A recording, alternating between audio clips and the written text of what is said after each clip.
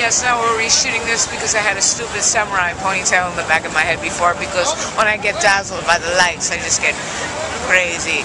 We're in Times Square, if you haven't figured it out yet, by all the signage. And there's definitely signage. It's still a hustle. It always was a hustle. Now it's just corporate hustle instead of individual picking your pocket. It's a corporate pickpocket. Even New York's finest being lights here.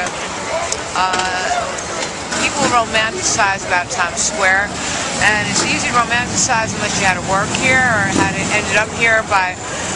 Nobody ended up here by choice.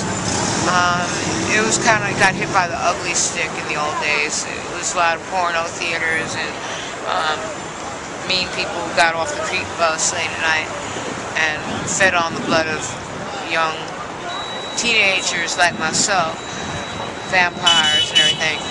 So I'm not going to get all misty-eyed, that's for sure. But that having been said, it held at least a kind of individualist, capitalist, hustler charm. Now it's just not charming. But it's charming if you work for Con Edison. It's definitely a lot of lights, which is impressive. I mean, you got to, just on a Christmas tree light level, I am very impressed. We were here a week ago, and they've just put up a million more lights than last week. You know, there's a broken heart for every light on Broadway, and there's a lot of broken hearts around here. I got my ass kicked by an agent.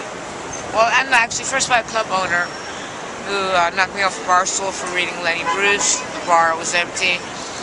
And then I got my agent over, and we had champagne, and everything was fabulous. And then a day later, he knocked me off the bar stool again.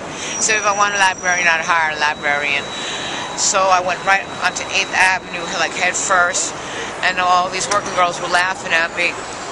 And I'm only telling you this story because I was expecting philanthropy from snakes. So don't knock on the door that says poison thinking you're going to get ice cream. And then don't run to your agent, cry about it, because he's going to kick your ass too, because that's what happened to me. But we lived and we learned, and that's okay. You know, it's all part of life's tapestry. As long as we don't put a samurai ponytail in our hair, we're going to be fine.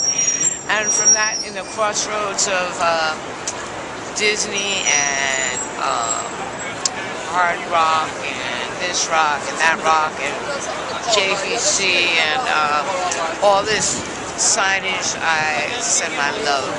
And do is keep your children off the stage, or for this stage.